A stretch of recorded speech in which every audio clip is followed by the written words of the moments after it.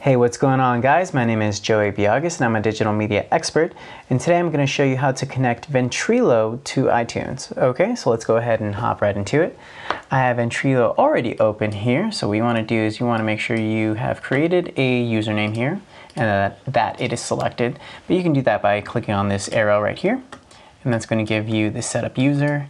I have typed in my name already, but once that is done, you can hit OK. All right. From there, we can choose Setup. Okay, and then once we have gotten to the Setup section, we want to make sure that you're under the Voice tab and not any other tab. Okay, now we want to set up the ins and outs, and we basically want to choose whatever the computer sound card is using. So if you're using the built-in output, or if you're using another external sound card, choose accordingly. So let's go ahead, and I'm just going to choose built-in because everyone has built-in, right? And then we want to cruise over to Events. Okay, and then from here, we want to select that the type is nothing, okay?